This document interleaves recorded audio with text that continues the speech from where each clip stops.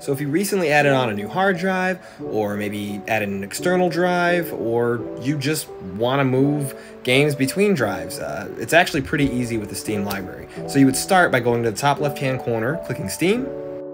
You will go down to the Settings section. From here, you'll move over to the Downloads folder.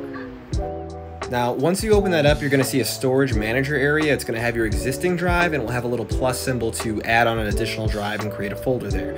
So select the drive that you want to use. It'll be on the right-hand side next to the original hard drive. Once that's been created, you'll open up your games library, right-click on the game, go over to Properties. And from here, you're going to see an option that says Move Install Folder. So go ahead and click on that. And from here, you'll be able to select the target drive so you can move all the information from one drive to another. I hope this helps. If you guys like these videos, please give me a follow. Thank you.